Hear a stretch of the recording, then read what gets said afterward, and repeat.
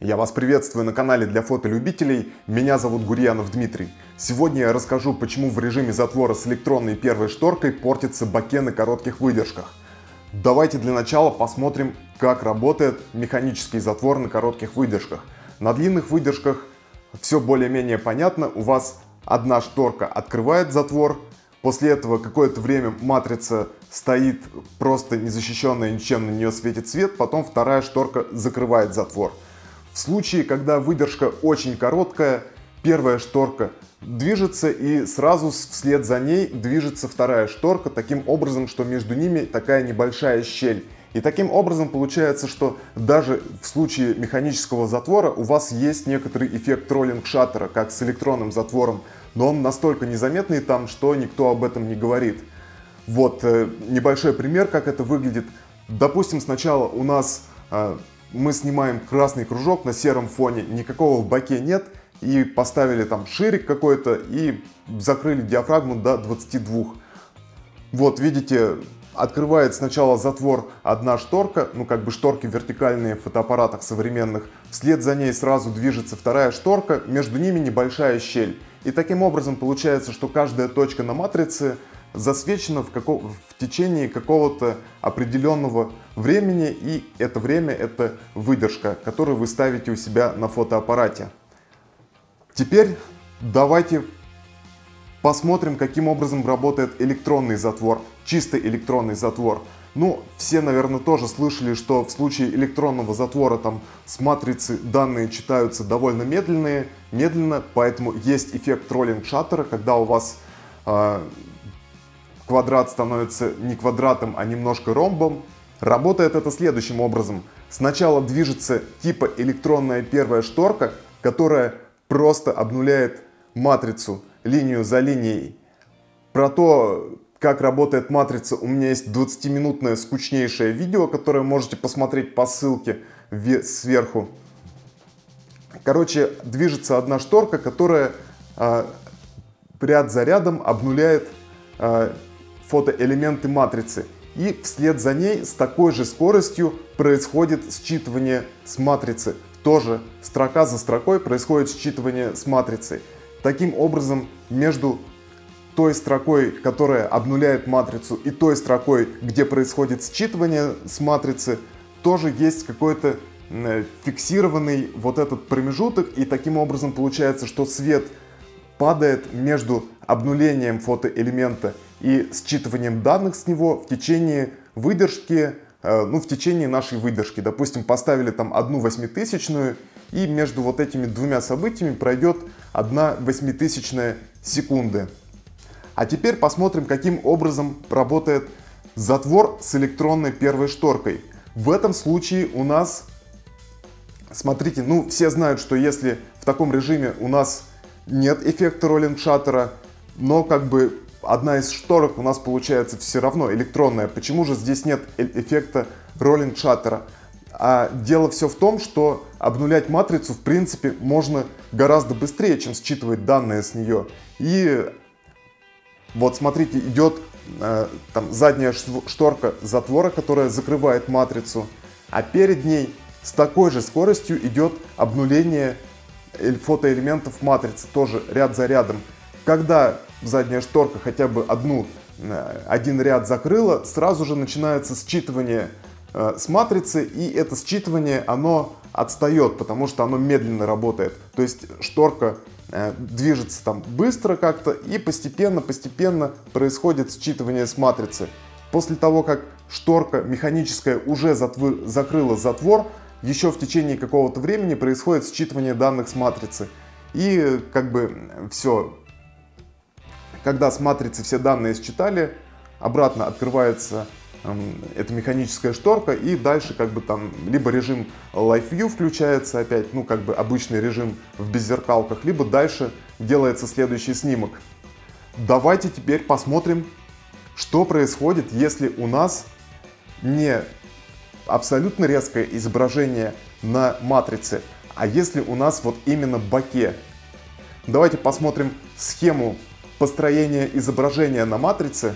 И вот на картинке сейчас наш объектив, который состоит из одной линзы, сфокусировался на каком-то объекте, который расположен, скажем, в метре от матрицы фотоаппарата. В этом случае лучи, которые идут от объекта, который находится далеко-далеко, они будут сходиться немножко ближе. Короче, они будут сходиться между линзой и матрицей.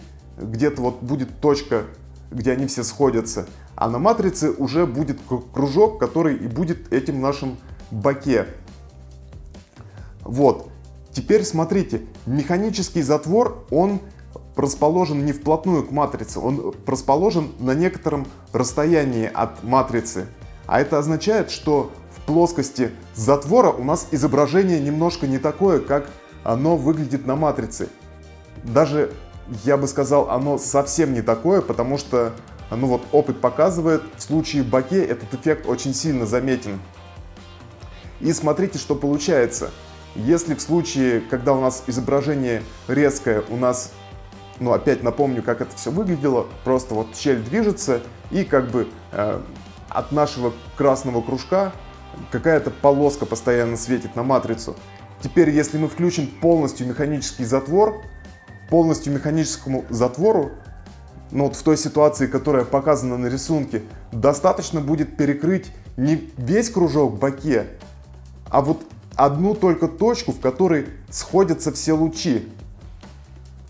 И в этом случае, если мы посмотрим, каким образом происходит экспозиция при снимке с механическим затвором, будет следующая картина. То есть у нас передняя шторка движется, в какой-то момент она вот эту точку, в которой лучи сходятся, открывает, появляется целиком кружок боке, в течение какого-то времени этот кружок боке, это время, понятно, равно времени выдержки вашего фотоаппарата. В течение этого времени кружок полностью целиком светит на матрицу. Потом в какой-то момент задняя шторка опять-таки перекрывает вот одну эту точку, и кружок целиком пропадает. Таким образом происходит экспозиция в случае боке с механическим затвором. Что же происходит с электронным затвором? А с электронным затвором картина у нас будет в точности такая же, как и я вот показывал, когда мы снимали просто резкий кружок, который не являлся боке, потому что обнуление и считывание с матрицы, оно идет на самой поверхности матрицы. И теперь давайте самый наш случай, который портит нам боке, посмотрим, что в этом случае происходит. В случае, когда у нас электронная первая шторка. Электронная первая шторка открывает наш кружок постепенно. В какой-то момент механическая вторая задняя шторка доходит до вот этой точки, в которой сходятся все лучи от нашего боке. И как только задняя механическая шторка вот эту точку перекрывает, полностью пропадает весь кружок боке. Таким образом, есть какой-то момент, когда передняя шторка еще не дошла до конца кружка боке, а задняя шторка уже его перекрыла. И это вообще отлично, такая теория отлично просто сходится с опытом, потому что, смотрите, я вот сделал как раз примеры снимков на разных выдержках, и давайте посмотрим, начиная с 1/8000 и заканчивая 1/1000, как все это выглядит. То есть получается, на 1/8000 у нас вот прям вот есть промежуток, вот этот кусок боке, который вообще не показан. И дальше, в общем, градиент полный до конца кружка боке. А теперь давайте просто подумаем, что будет, если мы наоборот сфокусировались куда-то в бесконечность, а тот элемент, который размылся, у нас находится где-то вблизи. В этом случае в плоскости затвора этот объект, он будет выглядеть больше, чем на матрице фотоаппарата. К примеру, он выглядит в 2 раза, этот кружок боке будет в плоскости затвора в 2 раза больше, чем на матрице фотоаппарата. В этом случае, когда передняя шторка затвора только коснется начала этого кружка боке, задняя шторка уже его подрежет.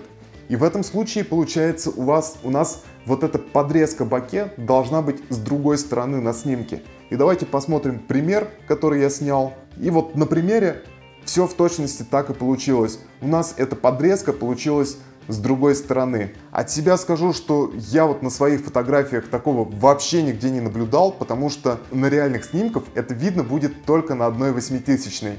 На 1/4000, я думаю, на снимке уже этого будет совсем незаметно. То есть это надо взять какой-то объектив с огромной диафрагмой, там 1,4 или 1,2, пойти в яркий солнечный день и снимать с этой самой короткой выдержкой. Ну, конечно, кто там свадьбы снимает, наверное, часто в такие ситуации попадает, но вот я в такие ситуации попадаю редко, поэтому каких-то неудобств от этого эффекта я совершенно не испытываю. На этом все. Надеюсь, видео было вам полезным. Подписывайтесь на мой канал. Нас уже больше 500 человек. Всем удачи и пока!